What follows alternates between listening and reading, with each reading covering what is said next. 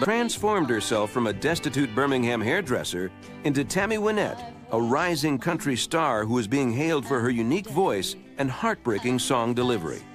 But in spite of her career success, Tammy's personal life was once again on the brink of bitter disappointment. Her husband's practice of swapping nude photos of Tammy with other men had pushed their relationship to the breaking point. As her second marriage unraveled, Tammy became an object of fascination for the superstar she'd fantasized about since she was a young teenager, country music bad boy George Jones. George Jones took an interest in Tammy and began to arrive unexpectedly at some of her performances. At first, Don thought nothing unusual about George showing up on the road. He'd recently written a song that George recorded, and the two of them had become casual friends. But when George appeared out of the blue at a gig in Alabama, he had more in his mind than just saying hello to Don.